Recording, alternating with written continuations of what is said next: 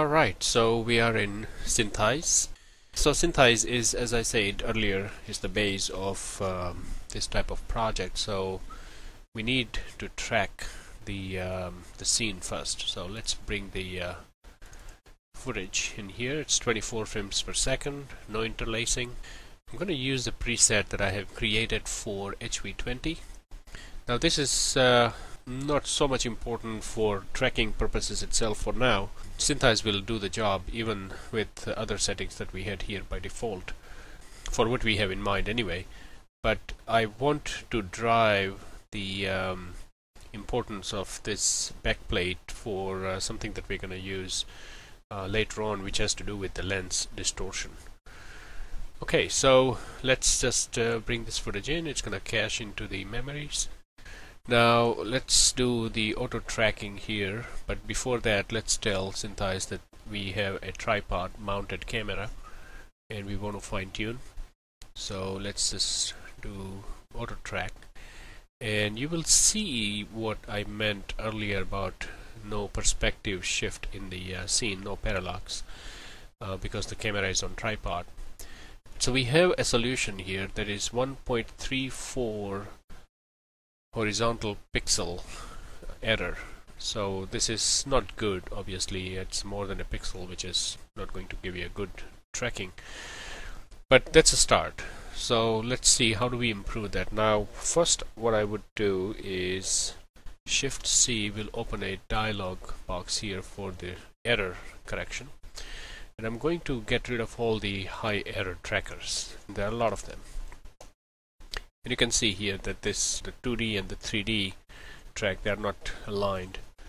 So fix it, got rid of that, solve again, and we have a solution that's about 1 pixel. You look at this shot here and look at the door. When this door is close to the edge, it looks like it's arching. In reality it is a straight door. When it comes inside, you can see that the line turns into a straight line somewhat here, and this one now is curved, and this is because of the lens distortion which we have to live with for most consumer cameras. Here also you see this door here is arching in.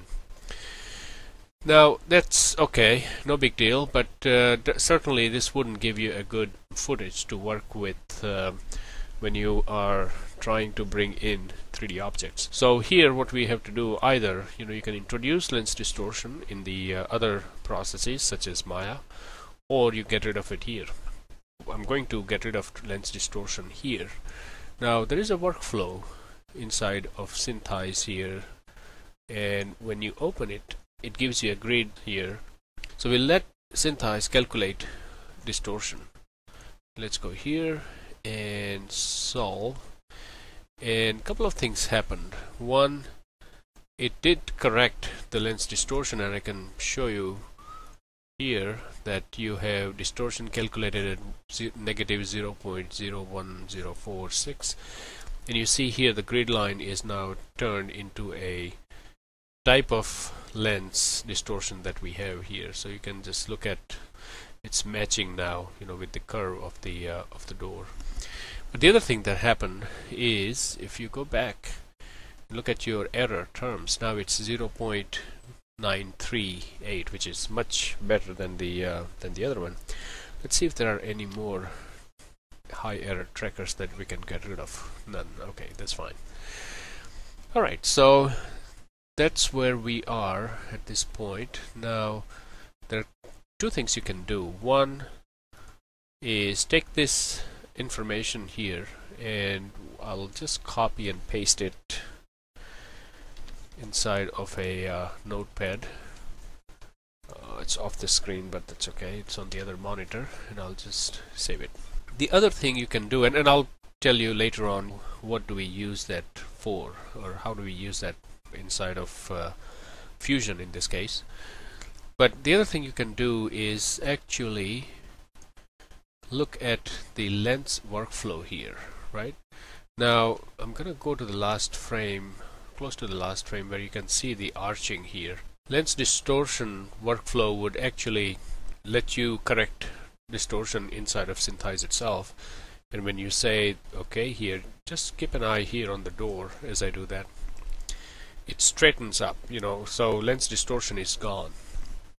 If you go back to lens distortion workflow here, it will tell you that there is no distortion anymore because SynthEyes has corrected that. So that's great, but this is inside of SynthEyes. What do we do with this information now?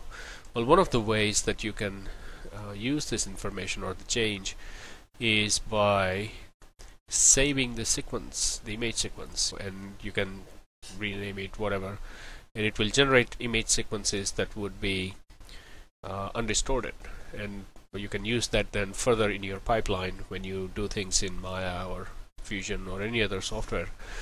Let's just stop here in terms of that process and just go over the next steps here.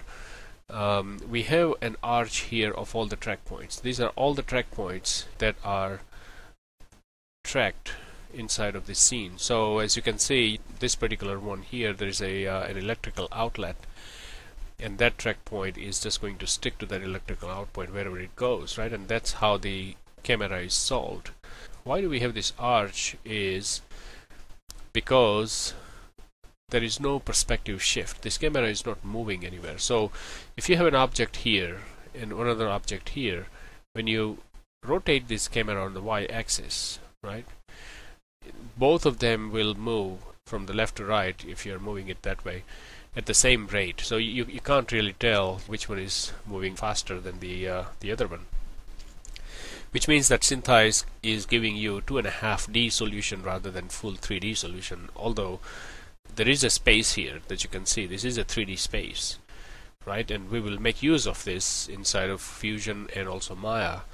But as far as the actual room dynamics here, the measurements and everything, you don't have that here because this was not a full 3D solve. But that's fine, that's perfectly good enough for us, and this is going to work.